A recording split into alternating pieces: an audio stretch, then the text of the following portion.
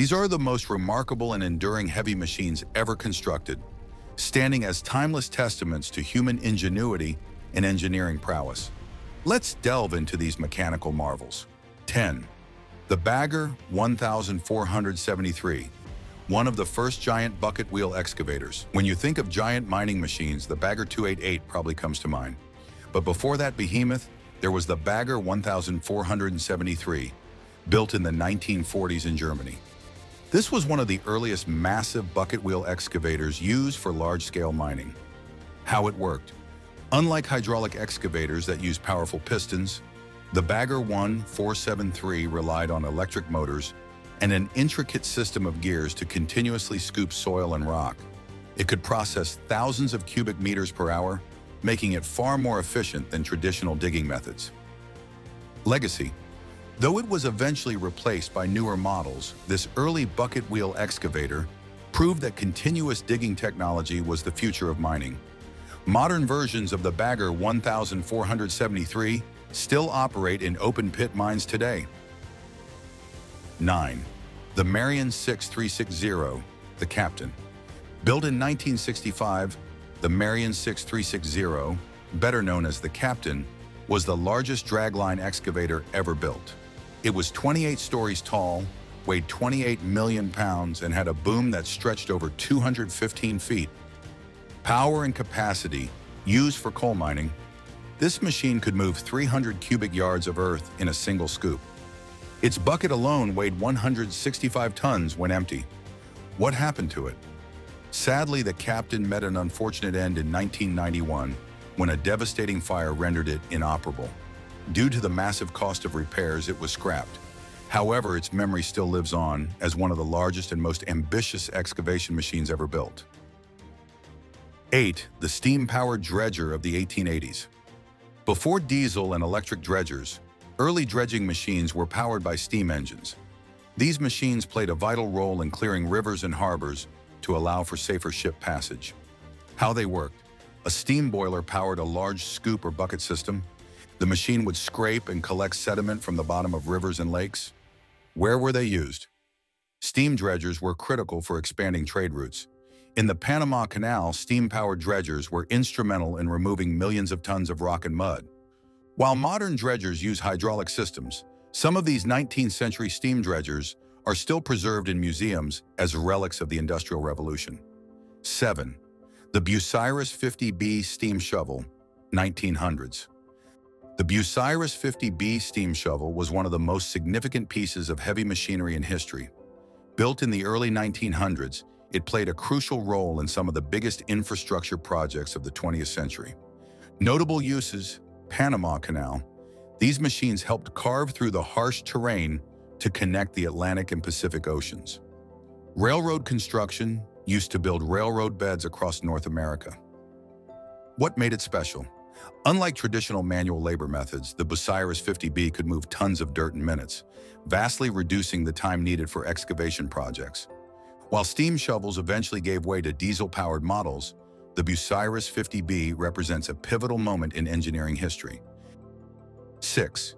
The Holt 75 tractor, a predecessor to the Caterpillar.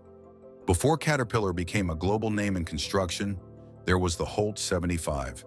Introduced in 1913, this was one of the first tractors to use continuous tracks instead of wheels. Why was it revolutionary? Traditional tractors often sank into soft ground, but the Holt 75's track system evenly distributed weight. Its design directly influenced early military tanks in World War I. A few Holt 75 tractors are still operational today, carefully restored by collectors and historical societies.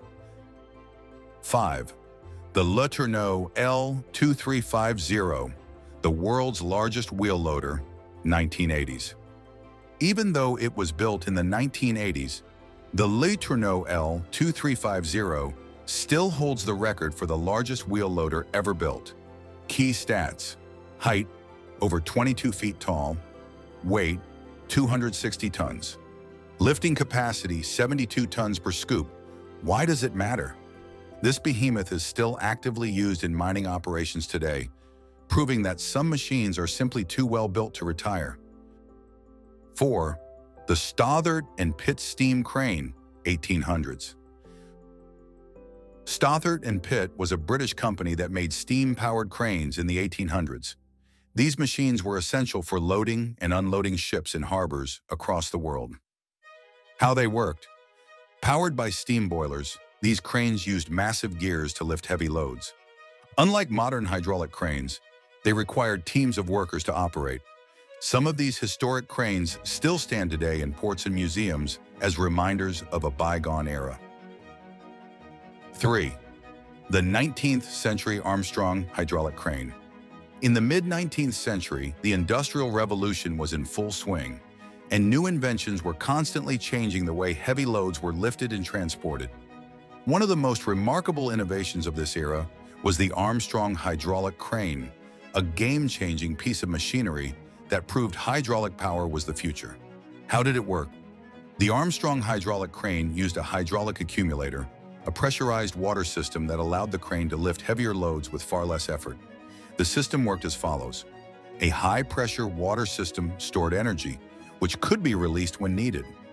Hydraulic cylinders powered the lifting mechanism, replacing the need for steam-driven pistons.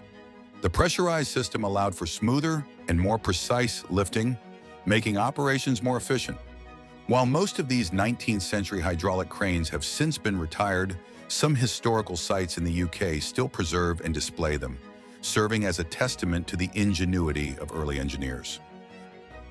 2. The steam-powered road roller, 1860s. Imagine a time before smooth highways and modern asphalt roads. In the mid-1800s, road construction was a slow and labor-intensive process, relying on heavy stone rollers pulled by horses. But in the 1860s, the world saw a revolution in road-building technology with the introduction of the steam-powered road roller. Why was it important? Before steam rollers, road construction was inconsistent and time-consuming. The steam roller significantly sped up the process, making road surfaces more compact and durable. It set the stage for modern road-building techniques, influencing today's asphalt and concrete paving machines. Despite being over 150 years old, some fully restored steam rollers still operate at vintage machinery fairs and historic events. Enthusiasts maintain these massive machines, keeping history alive and showing the evolution of road construction. Modern road rollers use diesel engines and hydraulic systems, but they owe their origins to these steam-powered pioneers that helped pave the roads we drive on today. 1. The ancient Roman cranes. When we think of ancient civilizations, we often picture grand temples, towering aqueducts, and massive stone bridges. But have you ever wondered how the Romans managed to lift and place those enormous stones, some weighing several tons? The answer lies in one of the earliest examples of heavy machinery, the Roman crane. Why were these cranes revolutionary?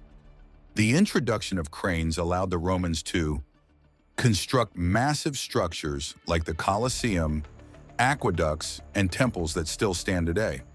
Increase construction speed compared to primitive lifting methods like ramps. Transport and lift heavier stones than human strength alone could manage. Archaeologists and engineers have recreated these ancient cranes, testing their effectiveness. Surprisingly, even with only human power, these devices can lift several tons with minimal effort, proving just how advanced Roman engineering truly was. Even though 2,000 years have passed, Roman cranes remain one of the most ingenious and enduring examples of early heavy machinery. From the mighty steam engines of the Industrial Revolution to the hand-cranked cranes of ancient Rome, these machines laid the foundation for modern construction, mining, and road building. Without them, our cities, roads, and monuments might not exist as they do today.